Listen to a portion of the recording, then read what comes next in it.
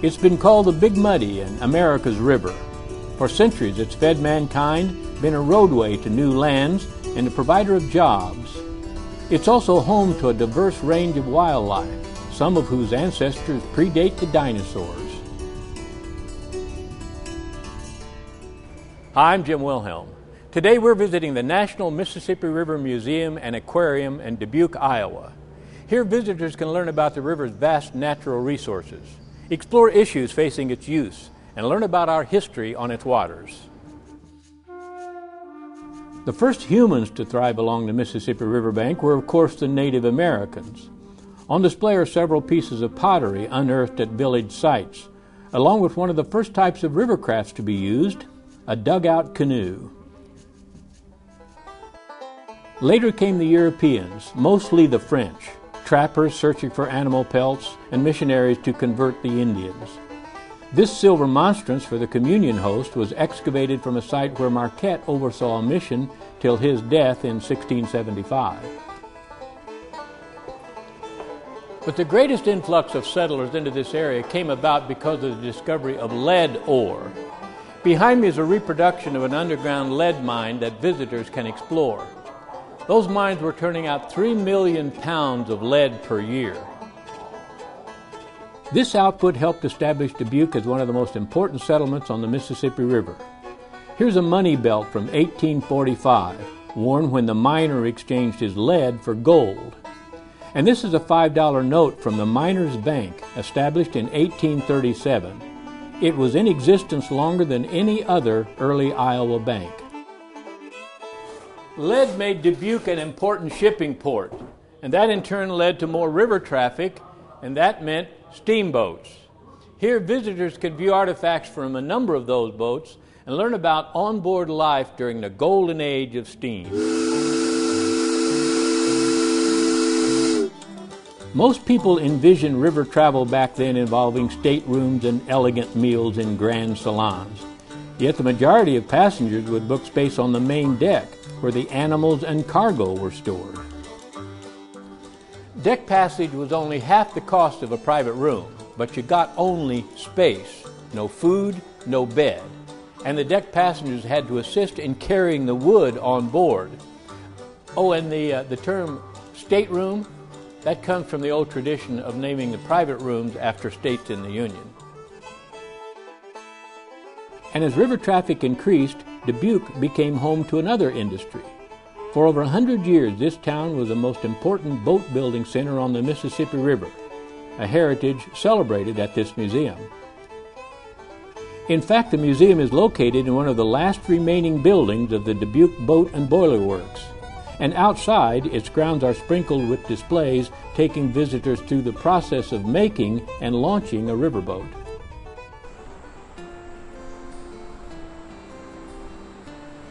Known as the Dubuque Ice Harbor, it was dug by the U.S. Army Corps of Engineers beginning in 1882 as a winter harbor for the upper Mississippi River boats.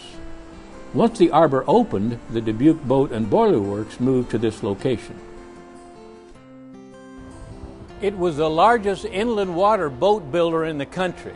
They made torpedo boats for the Spanish-American War, they made sub-chasers for World War I, and they even made several vessels for the railroad navies.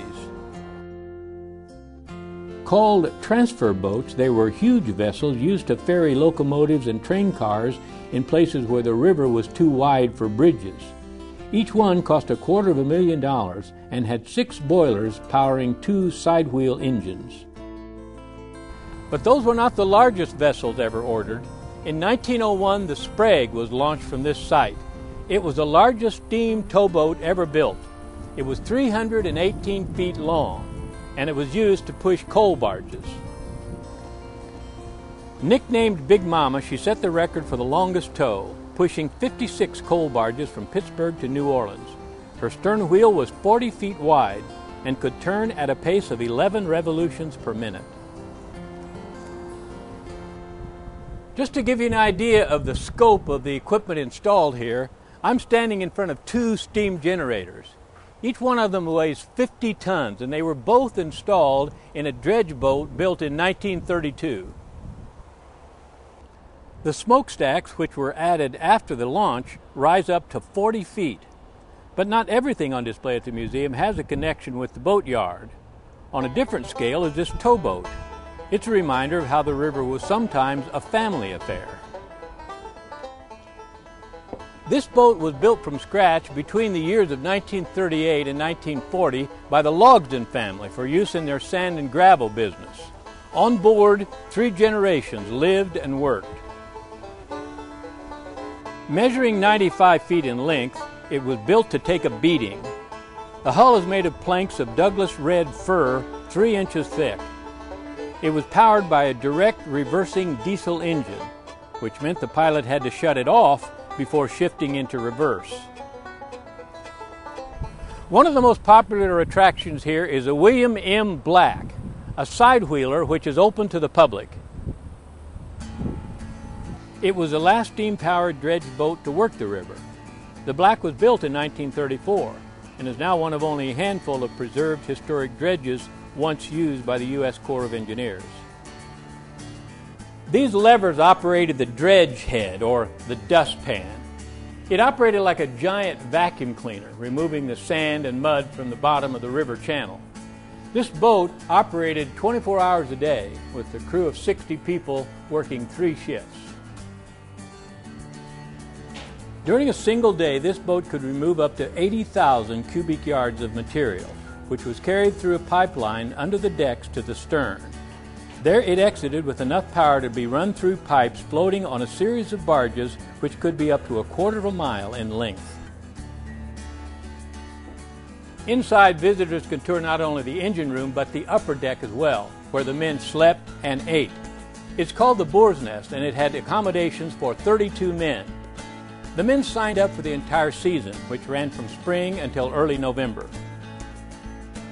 At the other end of the boat is the captain's cabin, complete with a set of speaking tubes to stay connected with the pilot house.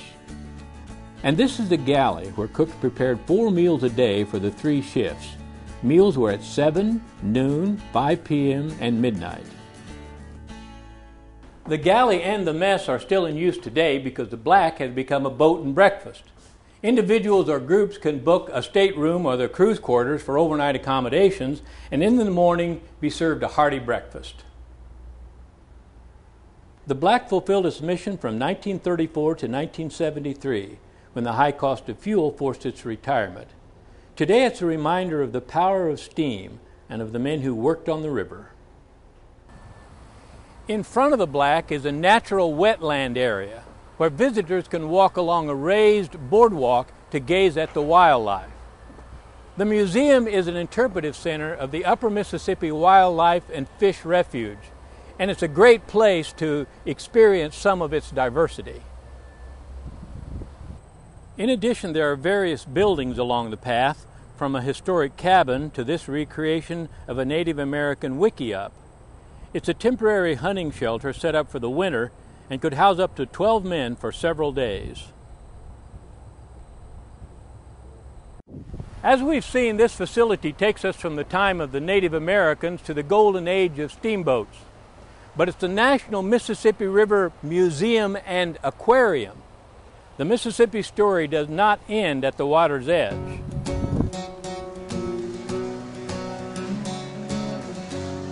The Mississippi River is a huge expanse, and it does cover a great many habitats and ecosystems. A number of the animals are common throughout that range, so it is a very complex story to tell. The way that the exhibit is set up, you have 5 large main ecotypes that you're introduced to. As you walk into the building, the first one that you come in contact with is the backwater marsh, and this is the backwater area, the shallow, warmer water areas where a lot of fish go to spawn. You have a lot of waterfowl.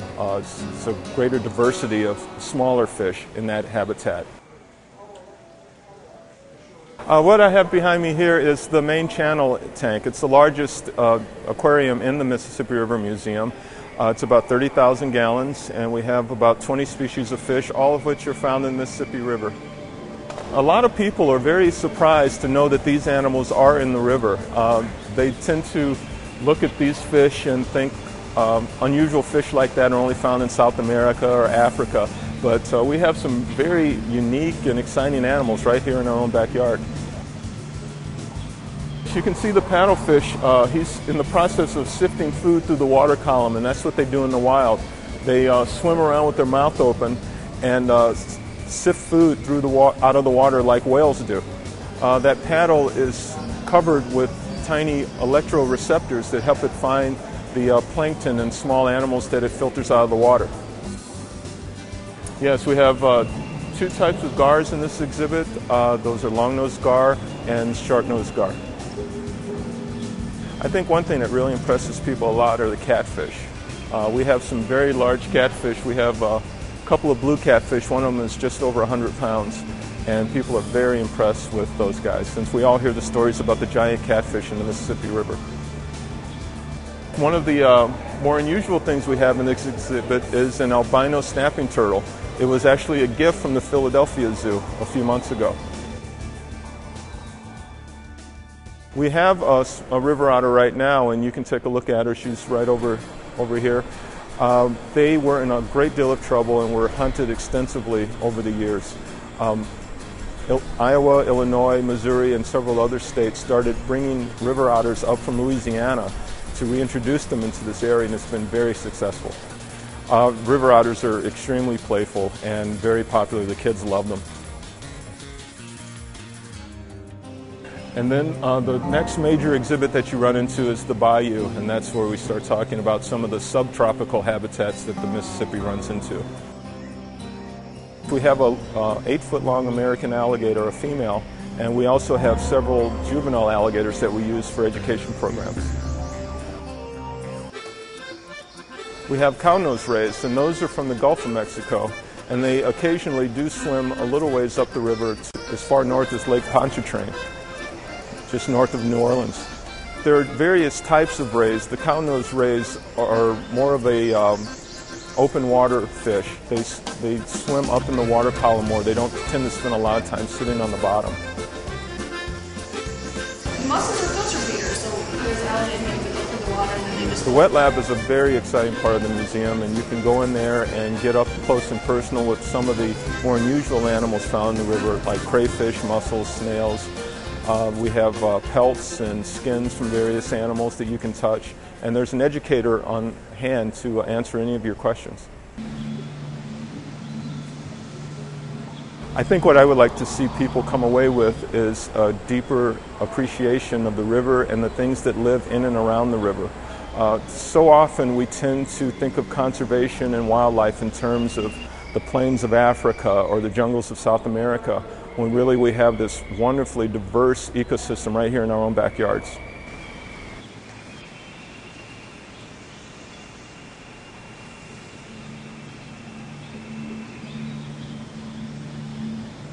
This museum was recently named an affiliate to the Smithsonian Institute, and as such now has access to the Institute's vast collection. Not only that, this museum is also home to the National Rivers Hall of Fame.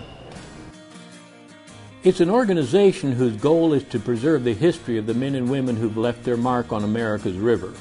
On display are artifacts from some of the recipients of the Achievement Award.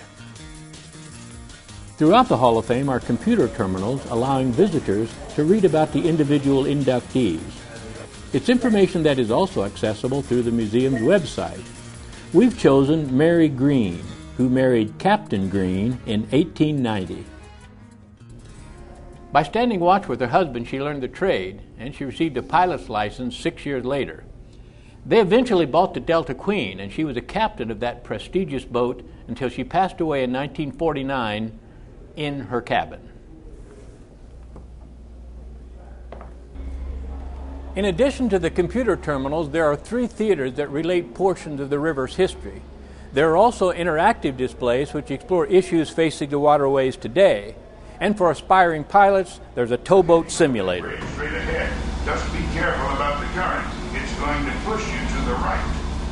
As we've seen, this facility is about the people, history, and animal life that surround America's greatest river. For more information about the National Mississippi River Museum and Aquarium, call 1-800-226-3369 or go to the website at www.rivermuseum.com.